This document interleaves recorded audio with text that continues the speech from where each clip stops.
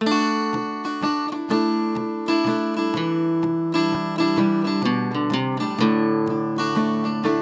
this series, we'll be using an adult to play the part of the child. We want you to be focusing on the skills that you're going to be teaching them, so your attention should be mostly on me as I model these things with the child.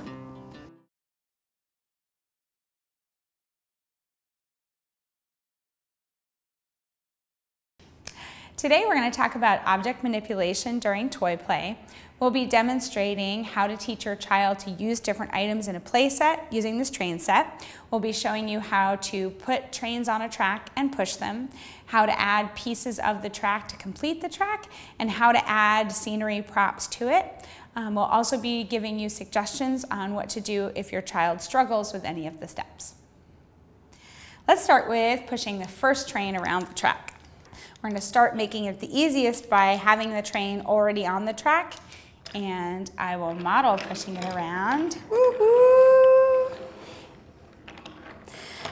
If your child can already push the train correctly around the track, you can show them how to add a second train. Yeah, here they come! Around they go.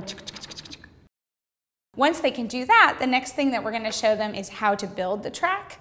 And so we're going to do that by having the track mostly complete and starting with adding the final piece so that the very next thing that they can do is the skill they already have of pushing the train around the track, which they love. Oh no, there's a hole in the track. Let's fix it. Can you help me? Ah, we got it. Here comes the train. Once they can put the first track on, then we're going to add a second track because they'll need to be able to build the entire track in order to be able to play it by themselves. All right, here we go. We got two to add in. We got that first one. Here comes the second one. Yeah, you got it.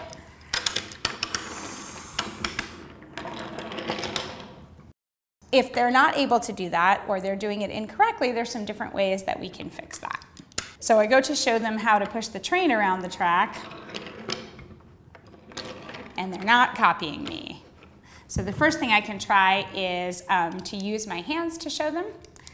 All right, here we go. Look, we're gonna push it around. Chuk, chuk, chuk, chuk, chuk. Ooh, you got it. Look, it's going all the way around.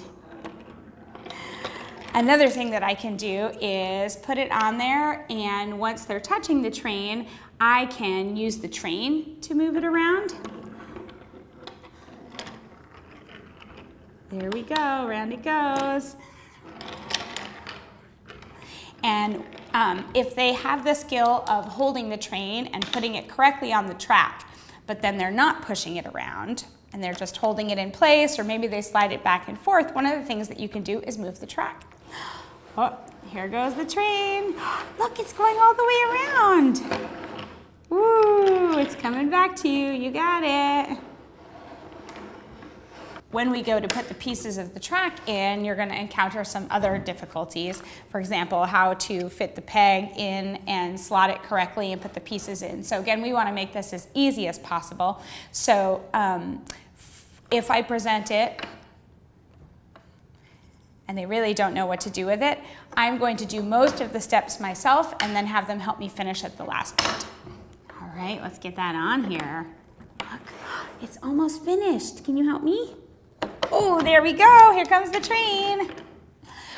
If they can do that, then we're going to take it back a step, and I'll put one over here and then give it to them to help me finish the last two. Oh, here he comes.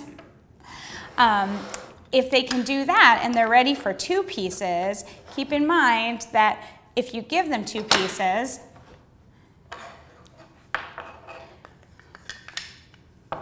they might not be sure what to do with it, or they might put it together incorrectly. That would be really frustrating for your child, and we want to make this as easy as possible. So I would present them with one piece at a time and not give them both pieces, even if they know how to put it together correctly. There you go. Look at that. It's ready to go.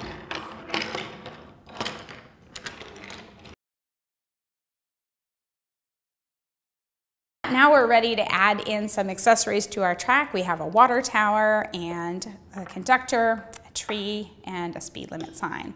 So the trains are already on the track. They know how to push them. They know how to put the tracks together. Now we're gonna add some pieces. All right, oh, this is so much fun. Let's make our train filled up with water. Here's our water tower. And we need a speed sign. Can you help me put that one out? Let's see, where are we gonna put that one? There it is, and how about a tree? I'm gonna put the conductor over here. Oh, you got it. Woohoo, oh, 55 miles an hour. He can go a little faster. Let's stop for some water. You got it. Now, if you give your child the piece and they don't know what to do with it, you can do the same type of help that you gave them earlier with the track of guiding their hand or holding onto the piece and putting the piece in a place with them holding it so that it's easy for them to set it down. And it's nice to have several other pieces so that once they can do that, you can hand them one or two more and see where they put them on their own. Ooh, I like the tree over there. It's nice and shady. Then once we're playing and we're having a great time, how do we know when to stop? We want to make sure that this activity is fun and successful, and we don't do it too long so that your child becomes bored and starts to wander away, or they get frustrated with the pieces. So usually a few minutes of playing back and forth with things going well would be a good time to stop and move on to something else. Or if at the beginning, if they needed a lot of help putting the pieces together or putting the trains on the track, and now they're able to push it around by themselves without your help. Again, we want to stop when they have made a little bit of progress, but not push them to keep going because we want to keep it really successful.